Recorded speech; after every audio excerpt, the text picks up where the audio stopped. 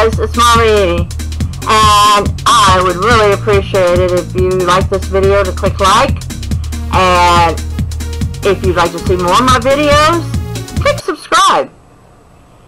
I have a lot of videos that you might have missed, so check them out. Bye-bye. Hi everybody, it's Momma Eadie, and today I won't talk about quite the controversial subject that I did yesterday. Some people disagreed, but I've found several sites that say that in 2017 they have decided that raw bones are dangerous for dogs, but you know, you do what you want to do. So anyway, today I want to talk about have you ever wondered, could the animals be left pawed or right pawed? I have. I've got a dog that refuses to shake hands with the proper paw. So I always thought maybe she was left pawed. Well, the short answer is, and this is research, folks, yes, they can. Like humans, many animals tend to use one side of the body more than the other. The term laterality also refers to the primary use of the left or right hemisphere of the brain. The two halves of the animal brain are not exactly alike, and each hemisphere differs in functions and anatomy.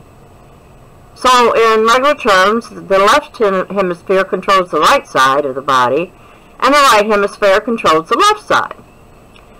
Laterality, I hate that word, is an ancient inherited characteristic and is widespread in the animal kingdom, in both vertebrates and invertebrates. Humans tend to be right-handed. Lefties or South Paws make up about 10% of the human population, and believe it or not, it's more males than females are left-handed. Great apes show similar handedness partners to humans. Most chimps, for instance, seem to be right-handed, but not many studies have looked into a non-primate animal. There is some evidence to suggest that dogs and cats can be right or left pawed, although the ratio seems to be more evenly split than in humans, and it isn't clear whether they are sex differences. If you're a pet owner, you can do an experiment. Which paw does your cat or dog lead with when reaching out for something, or when they tap the door, you know, to open it?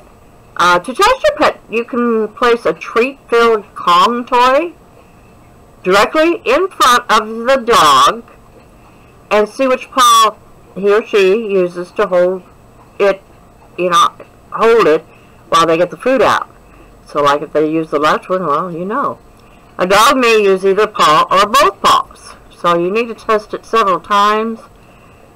Now with a cat, you can use a food puzzle, which is simply a jar with some food in it, or treats, and see which paw they use to get the treats out.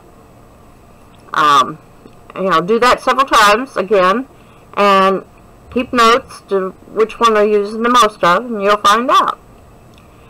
And that is it for today. I did not know this, and I thought maybe there were other people that didn't know that you can have a left-handed or a right-handed pet.